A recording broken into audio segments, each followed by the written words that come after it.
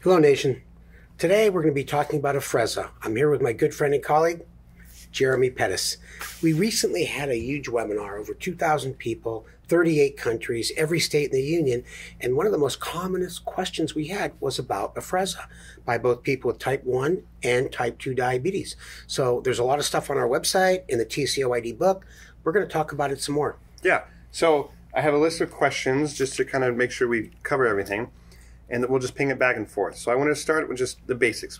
What is Afrezza? Yeah, Afrezza in its simplest form is inhaled insulin.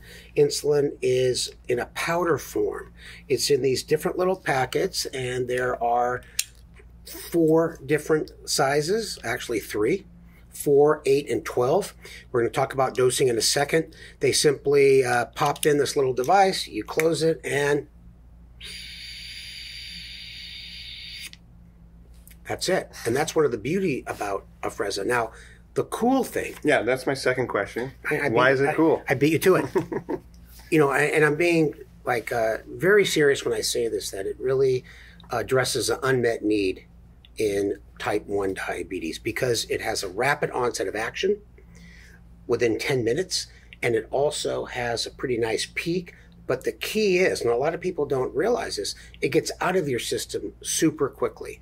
So what happens is your post-meal blood sugars are better, and you have less delayed hypoglycemia. And I think one of the biggest frustrations for people with type 1, that the subcutaneous insulin just is too slow. Yeah, I think, when we think about our rapid-acting insulins, people typically using Humalog, Novalog, it takes 30 minutes or so for it to even start working. It peaks in about an hour and a half to 2 hours. It hangs around for 4 or 5 hours. And you contrast that to Afrezza that starts working almost immediately. It peaks in about 30 minutes or so, and then it's out of your system in an hour and a half. So it's much more kind of rapid on, rapid off, which is, I think, the main benefit for type 1s. We've all had those frustrating stubborn highs that just won't come down. So something that you can, hit those stubborn highs quickly, bring them down, and then you get about your business versus the typical thing, which is bolus, bolus, bolus, and then maybe like 4 hours you come kind of eventually crashing down low. It's a huge pain. Yeah, stacking our dose. We really discovered how slow subcutaneously injected insulin was when we got our CGM devices. Everyone kept saying, hey, my insulin's bad. It's not working. And so this has made a huge difference in a lot of people in terms of improving their time and range, the percent of time between 70 and 180. I should mention the folks with type 2. Mm-hmm. The insulin action curves in folks with type 2 is different than type 1s, mainly because folks are heavier, there's insulin resistance, a whole bunch of other reasons.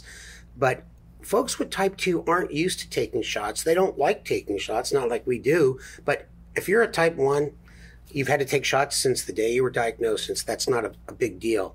It's really the time course of action for us type 1s and the ease of administration for folks with type 2. Because a lot of folks with type 2 need mealtime insulin, but it's very difficult for them to put that into their daily routine. Yeah, so I think, why it's cool for type 1s, it's really the rapid on, rapid off. It's just like a real quick hit out of your system.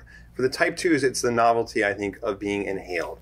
And, if you start mealtime insulin in type 2, it's an option of not doing another injection. So I'll talk a little bit more specifically about how to dose this. And it comes in these 3 doses, as Steve mentioned, 4 units, 8 units, and 12 units.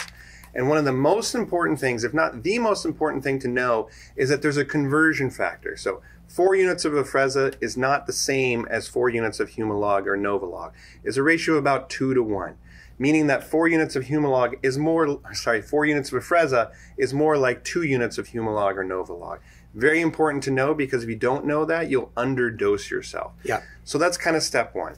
And when I tell my type 1s, what to do when they first start taking it, I recommend that all my type 1s be on a continuous glucose monitor, that they pick a time that their blood sugar's high, and they just start with 4 units to inhale and just see how it affects their blood sugars.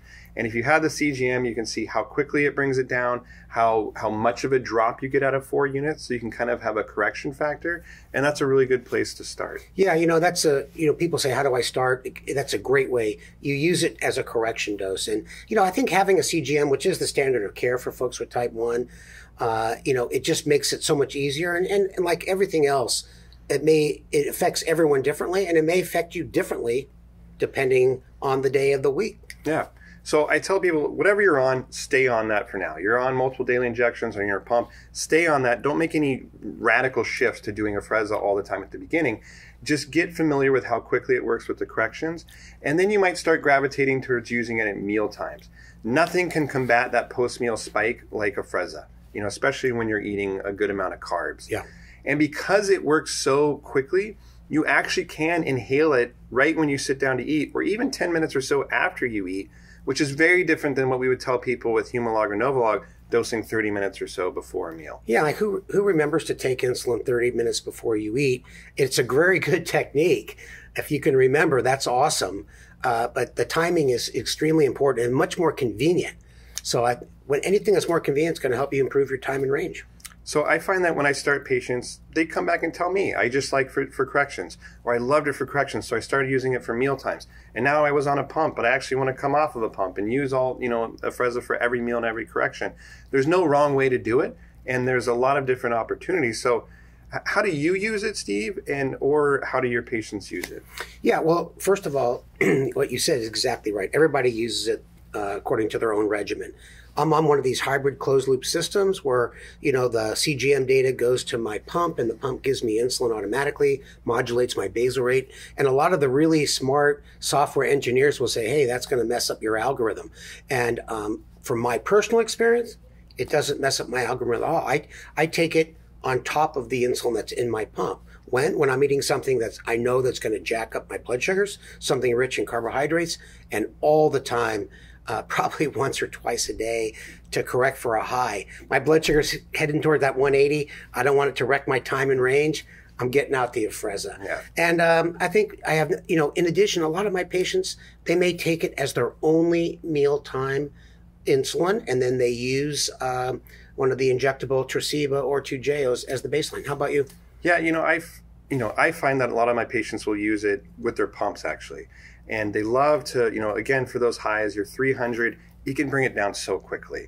And on top of that, though, you can get really sophisticated, take it at the start of a meal, and then take a few units through your pump also to kind of cover the fat and the protein that might come a little bit later. So you can get really kind of sophisticated. That's very sophisticated. I've seen a graph on that. Boluses. Again, there's many ways to skin a cat. But and the other thing, too, I'll just mention quickly is that because it gets out of your system quickly, if you do have a meal that's heavy in protein and fat, you may need what we call a follow-on dose. Whereas, you're still in the desirable range, and then the trend arrow in your CGM goes up maybe an hour and a half later. Take another hit. Yeah. So a few more practical things about starting it. If you do start it, you have to get what's called an FEV1, a forced expiratory volume 1, meaning you have to burrow into a little device as quick as you can in 1 second. And it just tells you if your underlying lung function is normal. Now, people ask, why do I have to do that?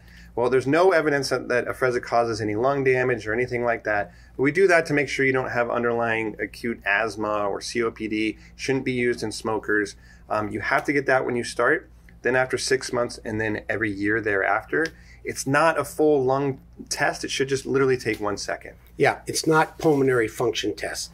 And a lot of doctors have the little device in their office. Yeah. If you're a current smoker, you got bad asthma, you got bad COPD, it's not the right insulin for you.